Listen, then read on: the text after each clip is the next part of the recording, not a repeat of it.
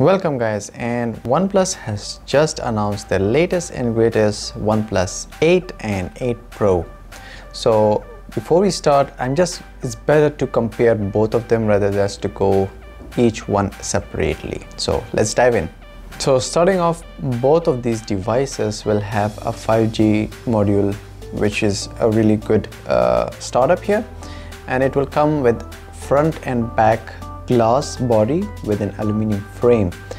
They will also be water resistant, IPS68, while for the OnePlus 8 is only for the AT&T and Verizon model, but maybe for the global market it won't be. And the OnePlus 8 Pro would weight around 199 grams, while the OnePlus 8 would weight around 180 grams.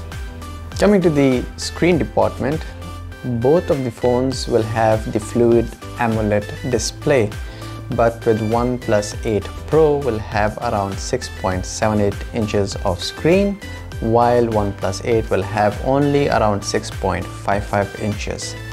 Well, talking about the resolution, the OnePlus 8 Pro will have about 1440 into 3168 pixel, while the OnePlus 8 will have 1080 into 2400 pixel. So the OnePlus 8 Pro will have a higher pixel density also here. And both of these phones will have also their screen protection with Corning Gorilla Glass, and they will have also HDR10+ feature supported. While OnePlus 8 Pro will have 120 Hz of screen refresh rate, and the OnePlus 8 only 290 Hz. But most of the people says that 90 Hz is a sweet spot.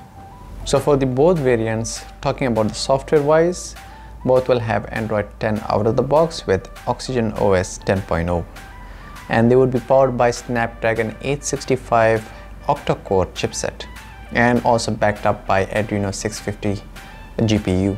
So there will be no card slots for both of these phones, so you can just only have two options with the internal storage from 128 GB to 256 GB UFS 3.0. And coming to the RAM, it's 8 GB till up to 12 GB of RAM. Coming to the camera department of these two phones, that's where the big differences are. OnePlus 8 Pro has quad camera setup, whereas the OnePlus 8 has just triple setup. So starting with OnePlus 8 Pro, the phone comes with dual 48 megapixel cameras. One is for the wide lens and another is for the ultra wide lens, both 48 MP. While the third camera is 8 MP for telephoto and 5 for the depth sensor. And coming to the OnePlus 8, the triple setup, we only get 148 MP, which is for the wide, 16 for the ultra wide, and 2 for the macro camera. Coming to the front side, the selfie camera, both of these phones will support 16 MP, but with one minor difference. OnePlus 8 Pro would be having an aperture of 2.5, while the OnePlus will have an aperture of 2.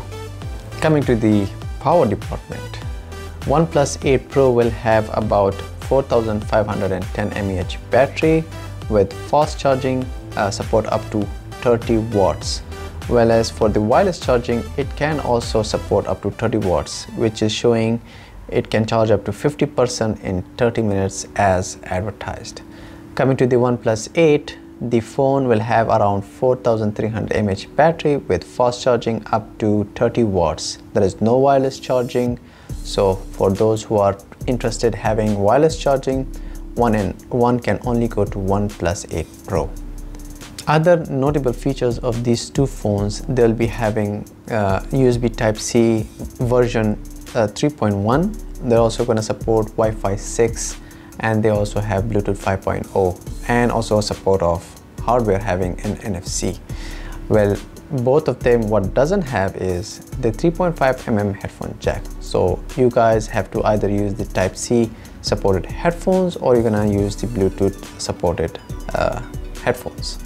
So the last part of this specs talk is about the colors. See, the OnePlus 8 Pro will come in 3 colors, that is the glacial green, ultramarine blue, and onyx black, while the OnePlus 8 will have 4 colors, and that would be onyx black, glacial green, interstellar glow, and polar silver. And both of these phones will cost around, for the OnePlus 8 Pro, 900 euros, while the other costs around 700 euros. Well, that's it for these two phones comparison. It's my first time comparing these two phones. I don't know how I got it. I mean, like, have I done it correct? Mention that in the comment below. And if you have enjoyed this video, please subscribe to this channel, and thanks for watching.